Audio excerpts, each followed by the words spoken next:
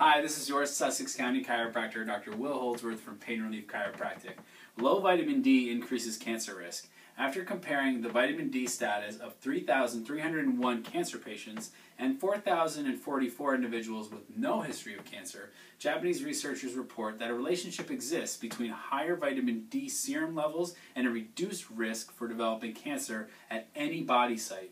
The research team concludes that these findings support the hypothesis that vitamin D has protective effects against cancer at many sites. If you want to read more about this, check out BMJ. This was published in March of 2018. Thanks for watching this Daily Health Update. I'm your Sussex County chiropractor, Dr. Will Holdsworth from Pain Relief Chiropractic.